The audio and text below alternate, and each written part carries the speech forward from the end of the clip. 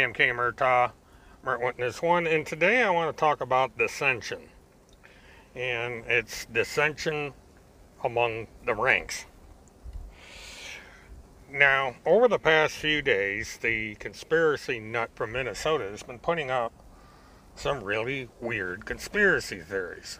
One I discussed was the body double, and then we have the shoe scandal, and then we have the people disappearing scandal. And the conspiracy nut's been getting a lot of criticism, not from those of us who try to bring out his lies, but from the very people who support his cause. The rank, so to speak, the choir that he's preaching to. These people are starting to question the validity of all his conspiracy theories. You see it on the comment section, comment after comment after comment about why what he is saying is false. Camera angles are different. This is different. That is different. These people are going out of their way to offer plausible explanations as to why his conspiracy theories don't hold up. And I find that surprising from these people that believe in the deep state and all these other conspiracies, yet when it comes down to it, there's a limit to what they will tolerate, what they will believe.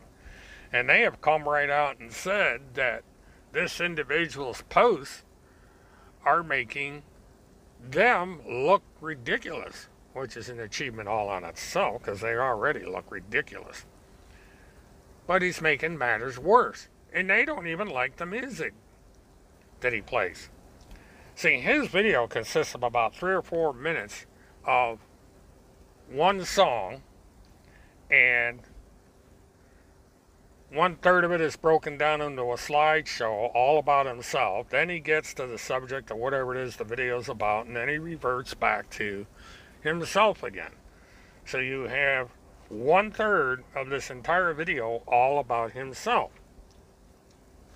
about how he takes credit for doing all sorts of things that he is lying about. You know, he's a false prophet.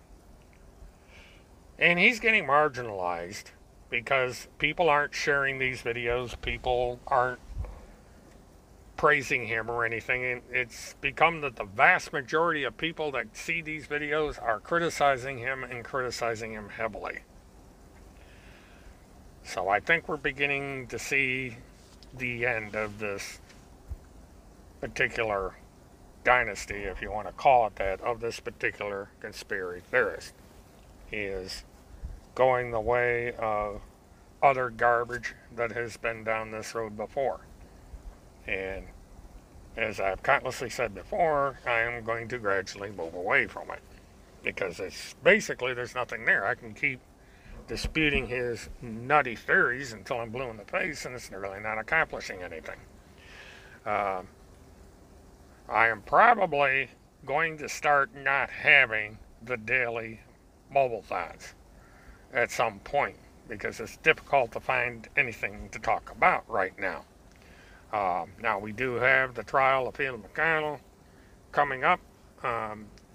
Actually, it's just a hearing. It's going to be on the 28th, a few days from now. And what I will do is, once I get some information on how that turns out, I will do a mobile-thon on it. So there's that.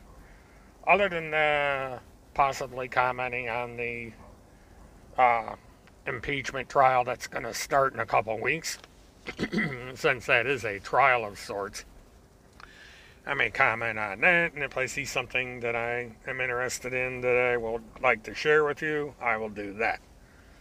So the best I can say is to stay tuned from now. I am also going to be checking into the Neely Blanchard case and the Cynthia Absud case to see where they're going as time goes on.